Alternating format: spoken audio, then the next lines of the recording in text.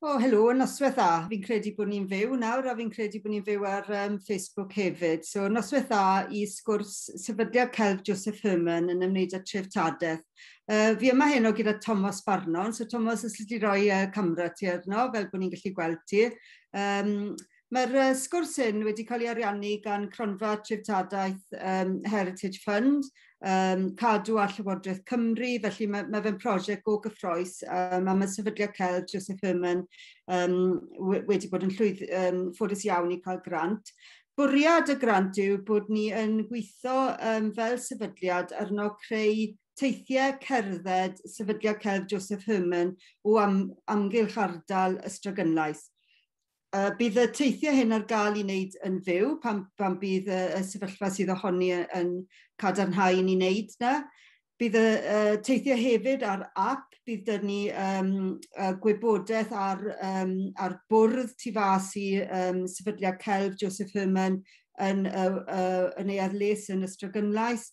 A hefyd bydd app a gwefan a gwybodaeth ar y gwefan, a hefyd yn ogystal â hynny bydd na pethau ar gyfer ysgolion a plant. A dyna beth ni'n mynd i siarad yn bwyty heno gyda Tomos Sparnon.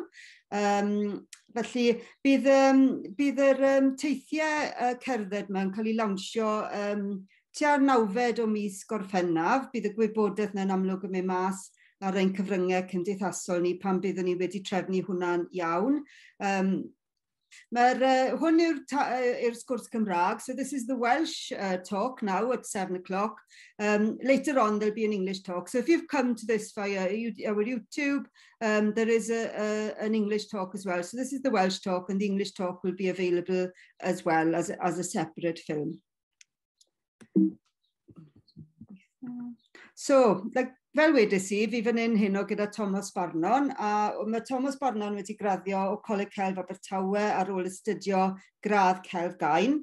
Ac yna nath gweithio fel artist preswyl yn Coleg Celf Abertawe am flwyddyn ar ôl iddo fe raddio. Ac yn ystod y cyfnod ni, gath e'r cyfle i fod yn artist preswyl yn Sefydliad Celf Josef Herman. Ac ar y sgrin nawr, fe welwn ni un o gweithiau Josef Herman, a mae'r gwaith hyn yn ymwneud â Ystradgynlais.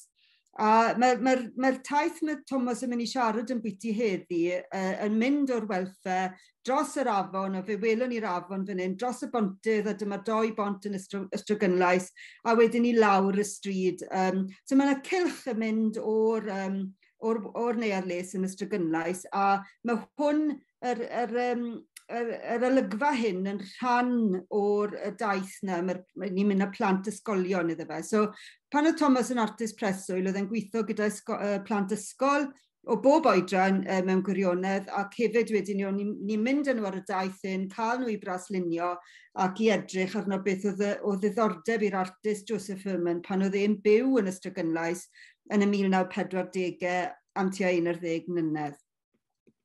So dyma i chi map o'r fath o daith i ni'n neud gyda plant. Taith cerdded yw i, dyw i ddim yn bell iawn, siŵr o fod wac o 5 munud mewn ffordd.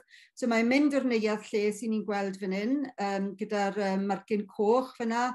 Ni'n cerdded lan y rhyw, edrych ar draws y cwm, a gweld y pethau o ddiddordeb i Josef Herman. Ni'n croesi'r bont, Teddy Bebridge yw hwn, yn anffodus gath hwnna i dorri yn ystod llifogydd sawl blwyddyn yn ôl. So mae hwnna wedi bod yn bach o broblem, ond ni wedi bod mewn cyfnod clo ty beth. A wedyn ni lawr yr hyd y stryd, hibo'r tafarn Pen y Bont.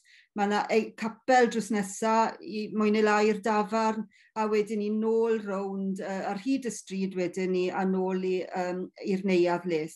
Helo, noswaith dda, Gwenllian. Ti'n alright? Iawn, diolch a chi. Very good, diolch. Tomos yma gyda ni heno i siarad amdano'i brofiad o gweithio gyda plant a meddwl am y daith hyn. So mae rhan o'r broses treftadaeth a cofio Josef Herman a cofio'r ardal hefyd.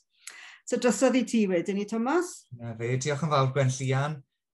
Noswaith dda bawb, a chroeso cynnes i'r sgwrs hon sy'n ymwneud â Josef Herman a'i treftadaeth. Rwy'n rannu'r sgrin nawr, a yn gobeithio bod pawb yn gallu gweld y sgrin, na fe.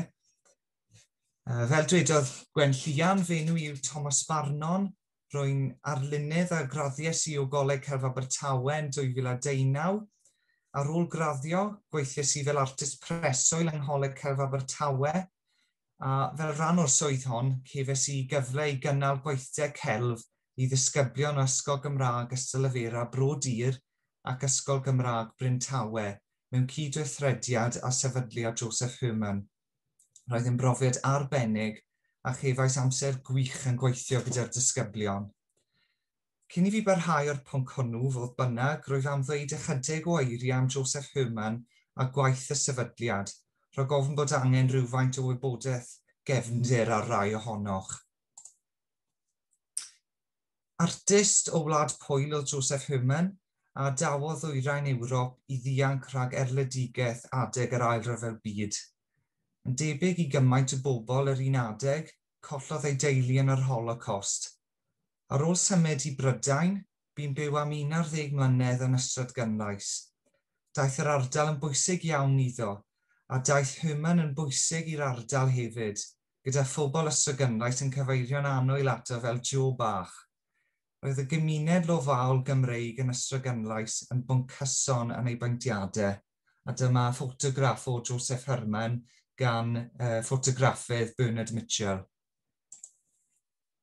Sefydlwyd Sefydliad Josef Herman yn y Neuadd Les yn Ystradgynlais yn 2002, sef 2 flynedd ar ôl marwolaeth Josef Herman. Mae'n gartref i gasgliad o beintiadau, darluniau a ffrintiau gwreiddiol ganddo. Nod y sefydliad yw hyrwyddo gwerthfawrogiad o fywyd a gwaith yr artist, a chodi ymwybyddiaeth ehangach yn y celfyddydau ac o hawliau dynol. Caiff hyn ei wneud trwy brosiectau ysgol, arddangosfeydd, darlithoedd a digwyddiadau.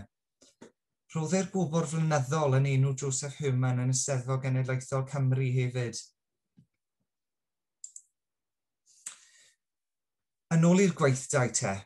Fel rhan o'r rhain, aeth y disgyblion gyda Sandra Morgan, un o'r ymddiriedolwyr y sefydliad a finne, ar daith trwy Ystradgynlais ac yn benodol i lleoliadau a oedd o bwys i Herman a'i waith. Defnyddir y daith i ysbrydoli disgyblion i feddwl am waith Herman, beth oedd Ystradgynlais yn ei olygu iddo, a sut yr oedd yn ymateb i'r tirwedd ac i adeiladau yno.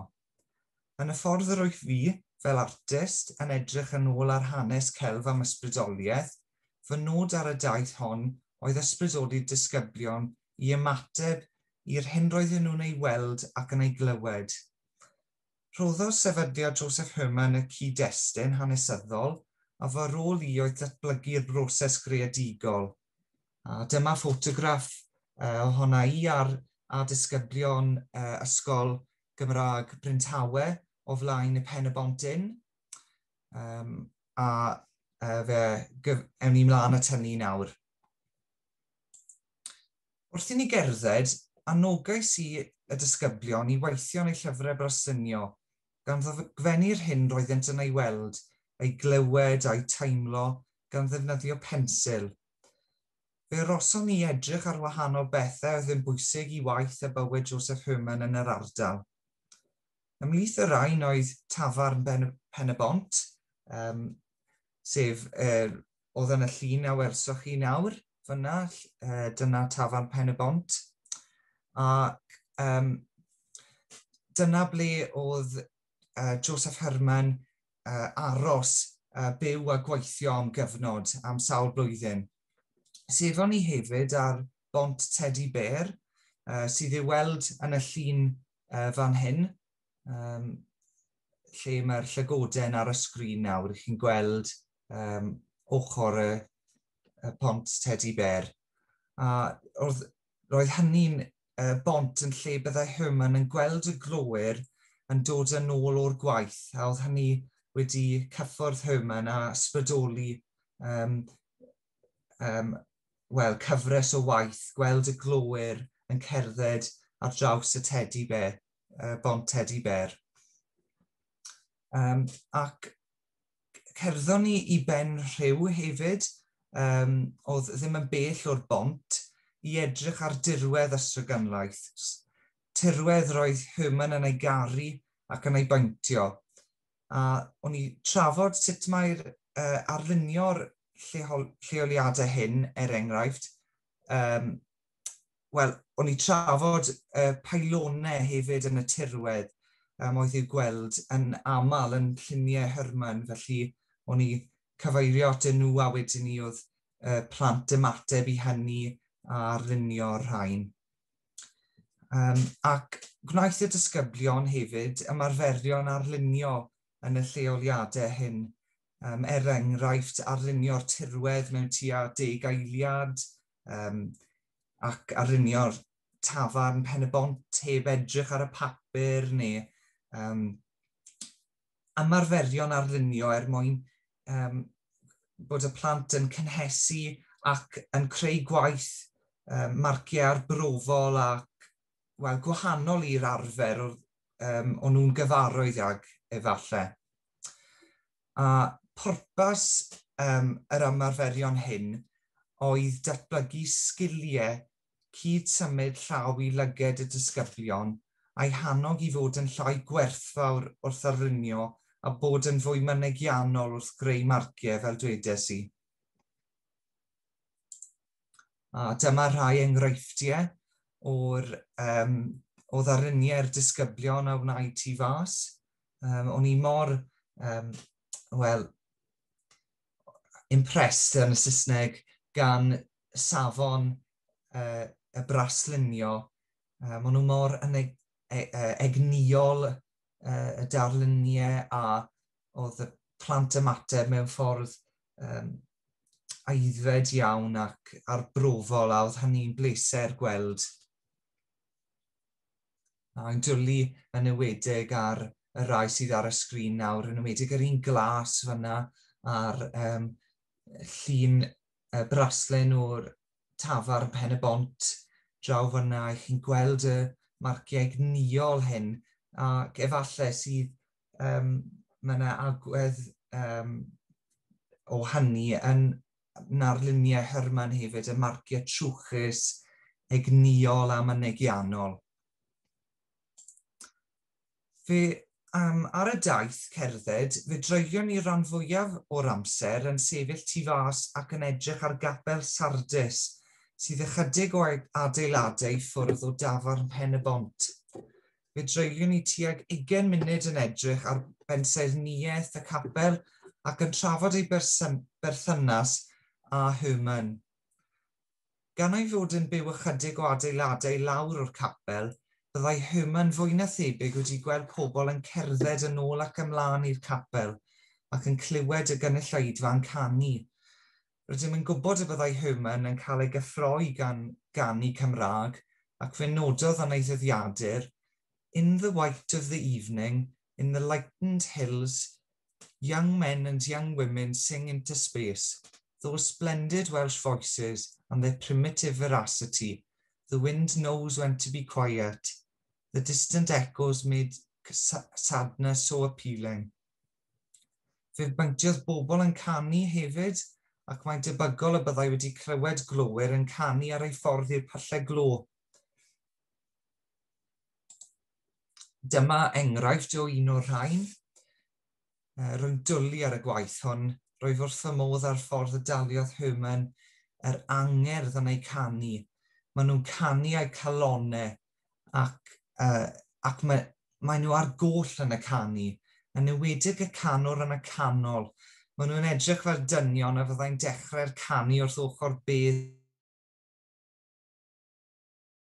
Dychmygu y byddai awyrgylch gymunedol a brawdol y capel wedi diddori Herman a'i gyffwrdd efallai. Wrth edrych ar y capel, anogwyd y disgyblion i ddychmygu'r bywyd a'r cyffro fyddai wedi bod yng Nghapel Sardis bryd hynny. Rhywbeth sy'n anodd i bobl ifanc heddiw ei ddychmygu, rwy'n tybio. Pan oedd y disgyblion yn arlunio'r capel, roedden ni nid yn unig am iddyn nhw arlunio'r adeilad a'i gyflwr presennol, ond ei ystyried yn y dyddiau a fi a'r egni a'r bywyd y fyddai wedi bod ynddo. Roedden ni am iddyn nhw gofnodi'r hyn roedden nhw'n ei weld a'u llyged, ond defnyddio'u dychymyg hefyd. Ceisiais gael y disgyblion i feddwl am y bywyd a oedd yn y lleoliadau hyn yn Ystradgynlais, y digwyddiadau, sgyrsiau, syniadau ac ati, a ddigwyddodd yn ystod amser Herman yno. Ar ôl y daith, eithon ni yn ôl i'r Neuadd Les, lle cychwynnodd y daith. Buom ni'n trafod yr hyn welson ni wrth gerdded trwy Ystradgynlais, a rhoddwyd y dasg i'r disgyblion greu peintiadau darluniau mewn ymateb i hyn. Defnyddiwyd y brasluniau wnaed yn ei llyfrau braslunio fel cyfeirnod ar gyfer y gwaith. Felly chi'n gweld fan hyn fi'n egluro a thrafod gwaith Josef Herman oedd ar y wal tu ôl i fi, ac yna'n ceisio ysbrydoli gwaith y plant a greuwyd mewn ymateb i'r daith. A dyma enghreifftiau o'r gwaith a greuwyd gan y disgyblion. Fe welwch chi pa mor greadigol ac amrywiol yw'r canlyniadau. Bod palet lliw Josef Herman yn cynnwys lliwiau pryddlyd, rwy'n hoff iawn o balet y plant fan hyn, yr egni sydd yn y lliwiau ffordd mae'r plant wedi ymateb i sefyllfa presennol Ystradgynlais, ac mae rhywbeth cyfoes a chyffroes ac egniol ynglyn â'i darluniau nhw. A oedd pob darn yn unigryw ac yn amrywiol, a oedd hynny'n hyfryd i weld. Ar ôl i'r disgyblion greu darnau mewn ymateb i'r daith ei hun, roddais i dasgu iddyn nhw greu peintiadau o dirweddau wedi eu hysbrydoli gan luniau inc Herman o dirweddau. Buom yn trafod prif nodweddion a phriodoleddau darluniau Herman, enghraifft y ddefnydd o ddu, ei farciau tywyll a phwerus, a'r ffordd yr oedd yn heco'r manylion o'i gyfansoddiadau. Ceir awgrym o adeilad, awgrym o ffigwr, sy'n caniatáu rhyddid i'r gwyliwr ychwanegu'r manylion yn ei ben a chwblhau'r ddelwedd. Felly dyma enghreifftiau o'r rai o ddarluniau Herman o olygfeydd a thirluniau yn Ystradgynlais, ac fel artist rwy'n wrth fy modd ar darluniau hyn a o'n cael fy ysbrydoli wrth edrych arnyn nhw am eu symlrwydd nhw, ond hefyd rwy'n gweld cariad Herman a'i ddiddordeb at Ystradgynlais yn y darluniau hyn, mewn ymchwilio ac yn ceisio darganfod Ystradgynlais a dod i ddeall y lle yn well trwy'r broses o arlunio yn fy marn i. Ar ôl trafod tirweddau Herman, aeth y disgyblion tu fas i gael syniadau ar gyfer eu peintiadau o dirweddau. Buon nhw'n edrych ar wahanol adeiladau, ffyrdd, ceir a chod i gael ysbrydoliaeth. Gan ddefnyddio inc a phaint a gwrthrychau a gasglwyd ganddynt yn yr awr agored, creodd y disgyblion eu peintiadau ar gardfwrdd. Roedd defnyddio cardfwrdd fel arwyneb i beincio yn rhoi elfen gerfyniol i'r peintiadau, a gweithiodd disgyblion yn arbennig o dda. Ro'n nhw'n arbrofol, yn fynegiannol, yn fanwl, ac roedd gweld y gwaith y disgyblion yn esblygu a'i hyder yn tyfu wrth i'r diwrnod yn ei flaen yn deimlad gwych. Chi'n gweld enghreifftiau fan hyn nawr ar y sgrin, a mae yna elfen o waith Josef Herman yn y darluniau. Nid yn unig yn y ffordd maen nhw wedi defnyddio lliw du, ond hefyd y ffordd maen nhw wedi arlunio adeiladau, coed a'r lleolydd hefyd. A hefyd nid yn unig oedd y darnau yn hyfryd fel darnau unigol, ond hefyd fel casgliad o waith hefyd. A oedd rhywbeth cyffroes iawn ynglyn â gweld nhw gyda'i gilydd. A dyma'r disgyblion wrth eu gwaith. Rhan arall o'r gweithdau hefyd oedd creu portreadau wedi eu hysbrydoli gan elfennau o bortreadau Herman. Yn yr un modd â'i dirweddau, nid manylion yw pryd nodwedd eu bortreadau.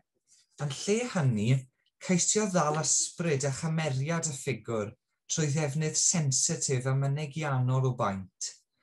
Yn fy marn i, mae paentiadau darluniau Herman o bobl yn gorfforol iawn ac ro'n i am i'r disgyblion ystyried hyn wrth greu portreadau o'i gilydd. Dyma rai o'r canlyniadau, a chafodd y ffordd y bu'r disgyblion yn herio eu hunain ac yn cymryd risgiau wrth greu portreadau hyn argraff fawr arnaf. Oedd e ysbrydoli fi fel artist fy hunan i fod yn llai precious yn y Saesneg o'r ffordd rwy'n gweithio ac i gymryd risgiau tra'n gweithio oherwydd wrth wneud hynny mae canlyniadau hyfryd a chyffroes yn gallu dod o ganlyniad i hyn. Mae egni a symudiad yn y portreadau a chafodd y gwaith a greodd yr holl blant ei harddangos yn y Neuadd Les yn Ystradgynlais a roedd e'n wych gweld cynnwrf y disgyblion wrth weld y gwaith. A yn dilyn yr arddangosfa, cafodd y disgyblion celf o ysgol Gymrarg Ystradgynlais Bro Dir gyfle i greu murlun ym mhentre Ystradgynlais gyda'r nod o ddathlu gorffennol, presennol a dyffodol y pentref. Cefais fy ngwahodd fel artist i weithio gyda disgyblion a'i harwain yn ystod y prosiect ochr yn ochr ag Arwel Meica, un o'r athrawon celf yn yr ysgol. Oherwydd i'r gwahoddiad ddod ar ôl gweithio Josef Herman, roedd hyn yn teimlo fel datblygiad o'r hyn a ddechreuwyd gan y disgyblion yn Ystradgynlais. Mai ymateb i Ystradgynlais oedd y briff, roedd yn amlwg bod gwaith Josef Herman a'r hyn roeddynt wedi ei ddysgu yn Ystradgynlais wedi dylanwadu ar y disgyblion, eu syniadau a sut y buon nhw'n paentio. A unwaith eto, allai ddim canmol y disgyblion ddigon, cefais y syfrdanu gan eu heiddfedrwydd, eu hymynedd a'i creadigrwydd. Gweithio nhw fel tîm ac roedd yn fraint cael bod yn rhan o'r prosiect. Dyma luniau o'r gwaith paratoi cyn gweithio ar y murlun, o'r disgyblion wrth eu gwaith ac o'r canlyniad terfynol. Dyma lun ohonyn ni, byddai'n dangos i chi mewn eiliad, o'n i gyd, ni'n teimlo'n falch iawn o'r hynna gyflawnwyd. Mae'r murlun i'w weld yn Ystradgynlais o hyd yn y danffordd gyferbyn a chlwb rygbi Ystradgynlais. Mae'r gweithiau yn Ystradgynlais a'r murlun yn Ystradgynlais yn dangos yr effaith y mae gwaith Josef Herman ynghyd â gwaith y sefydliad yn ei chael o hyd, ac mae hynny'n hyfryd o beth.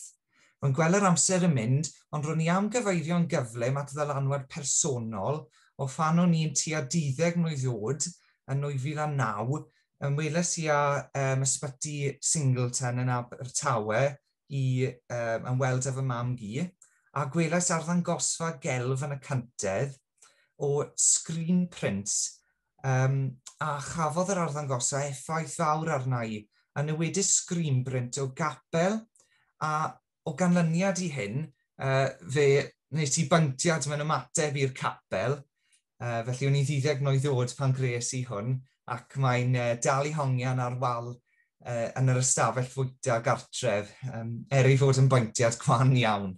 Ac dyma'r pwynt, roedd yr arddangosfa yn yr ysbyty yn rhan o brosiect ysgolion a drefnwyd gan Sefydliad Josef Herman, ac mae hynny'n enghraifft hyfryd o sut y cafodd y sefydliad ddylanwad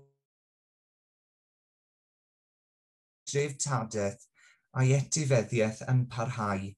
Diolch yn fawr i chi am wrando. Wel, Thomas, oedd hwnna'n anhygoel, a diolch yn fawr i ti am dy weledigaeth yn y sgwrs ni. Fi'n gweld mae Caitlin Lytton-John wedi ymuno ni heno hefyd. Helo Caitlin. A oedd hi yn artist preswyl yr un pryd y ti, yn dod hi? Oedd hi. A ffilio'ch gilydd, so oedd hwnna'n neis bod Caitlin mae heno. Dwi ddim yn gallu gweld bod unrhyw gwestiwn wedi dod. Os oes cwestiwn gyda chi, y grandawyr, plis gofynnwch ar y webinar yma. Ond os na, wedyn ni, rhywbeth o'r chat. O, mae Caitlin yn gweud helo. Helo. Helo, Caitlin. Oedd e'n neis gweld bod ti fan hyn yn gryndo hyn. Oedd e'n siŵr bod yn dod o'r atgofion i ti hefyd, Caitlin.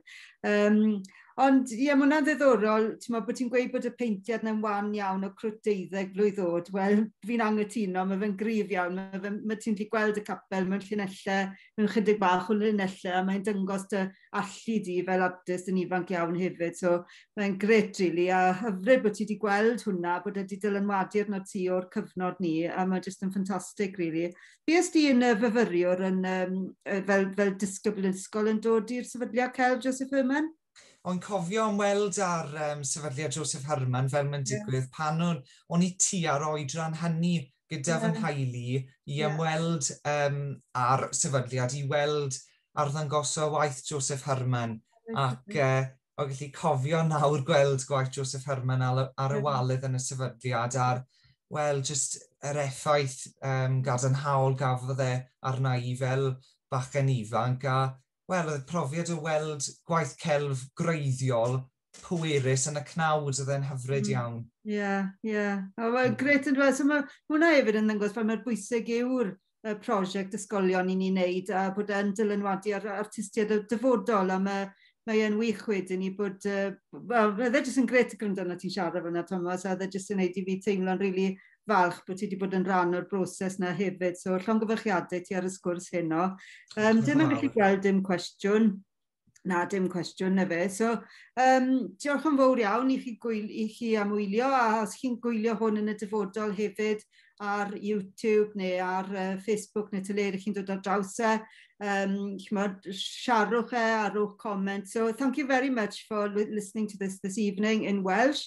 The English version will be next. We'll just take a few minutes now just to prepare and then we'll be on another webinar for the English version. So os chi moyn ymuno ni eto yn y gryndo fe'n Saesneg, mae croeso chi ymuno ni. Ac felly na fe, diolch yn fawr iawn i ti a nos da gwylwyr. Nos da, diolch yn fawr.